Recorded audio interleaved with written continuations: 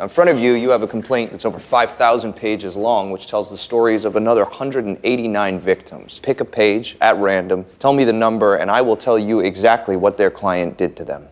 Your Honor, are you actually buying that? Page 627, Mr. Lawrence Green, 63-year-old grandfather, admitted to St. Vincent with complaints of lower back pain and excessive weight loss. He thought it was stress. Turns out it was lymphoma. Only they didn't find out until it was too late because their client refused to pay for the MRI. So please, rule against us if you have to, but don't tell me we don't care. Motion for expedited trial granted. Jury selection starts Monday.